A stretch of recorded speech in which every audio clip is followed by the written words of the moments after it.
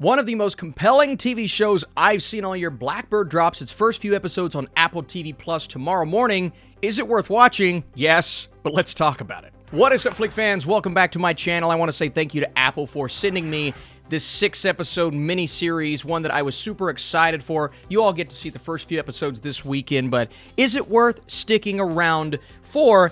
And I need those comments and thoughts down below. What is your favorite series on Apple TV Plus so far?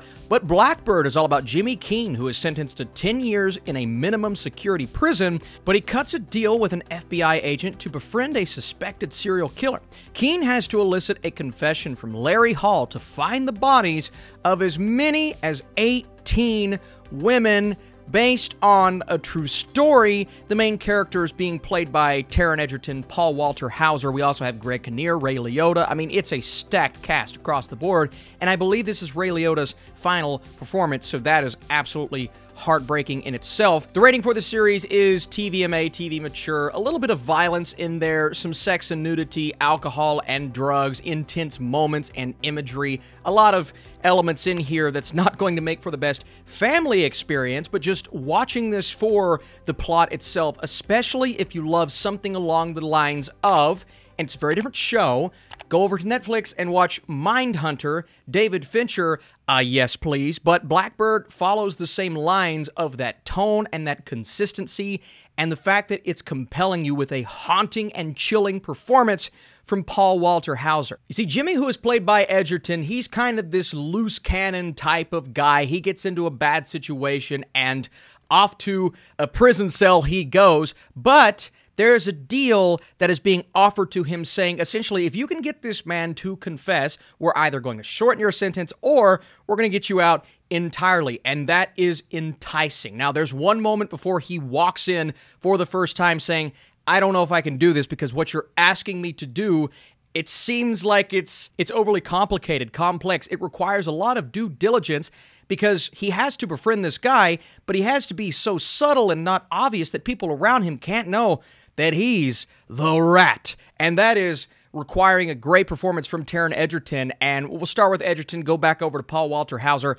He's fantastic. I mean, genuinely one of the better performances I've seen. I saw him get snubbed for Rocketman. Still haven't forgiven the Academy. Let's hope he does not get snubbed for this performance. But it's crazy because once Hauser's character comes into the picture, I could not look away. I mean, I couldn't even take a breath anytime he's on screen, because even though, you know, the locals and the local cops, they think that he's just a guy who's been caught up in a bad situation, I'm still curious as to whether or not he's just playing it up or we're actually dealing with a murderer here. But the further you get into the show, the more these things come to light. And I won't say which way or the other. All I will say is Paul Walter Hauser is playing this, I mean, as no perfect as it's going to get. And when you get Jimmy and Larry on screen, that relationship, you know one side of it is just someone trying to talk the other person into a confession, but they get personal, they share stories, and these moments, the scenes that we get between the two, they begin to rattle the character of Jimmy, who's already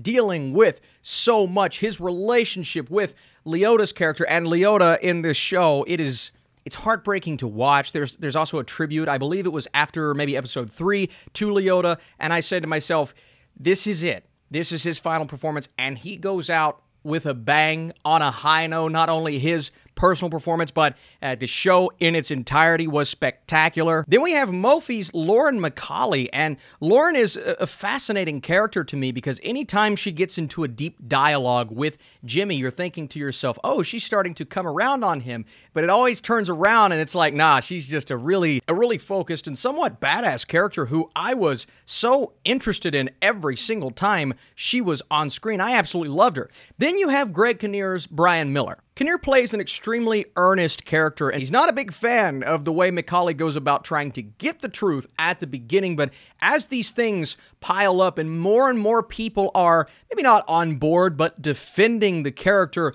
of Larry, it becomes harder for him, even though there was that confession there at the beginning of the show, it becomes more difficult for him to, you know, make this happen and put the right person in prison for all of these murders. Now, the murder backdrop is there, and we'll reference it every now and then, but it's not like we see it happen. This is the aftermath. This is handling the psyche, specifically of the character of Larry, but also with all of these characters at play, not giving you too much in the first episode that says, all right, we're going to spell out everyone's backstory, and you have an idea that Jimmy played football at one point and the type of personality that he has, but it's not overbearing with its exposition. It gives us just enough, but allows us to live in the here and now, and that, for me, is what makes this show fantastic, compelling, and one that you're going to want to keep watching after every episode, because even though it's not action-packed, it's playing mind games with you, and it's all about the dialogue.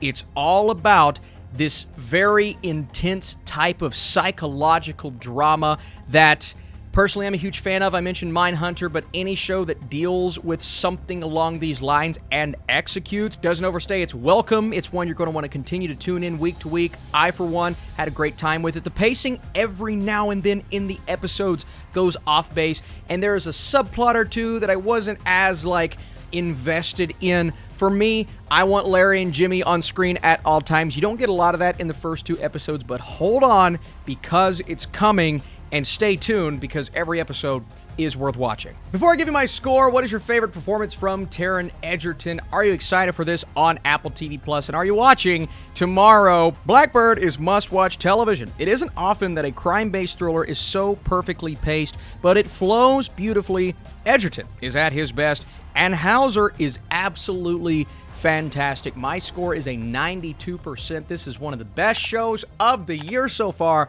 and Apple TV Plus is crushing it for sure. I can't wait to watch this again. My wife is already interested. I said, girl, we got to do it, and we're going to. You guys are the best. Stay tuned for more reviews. See you soon.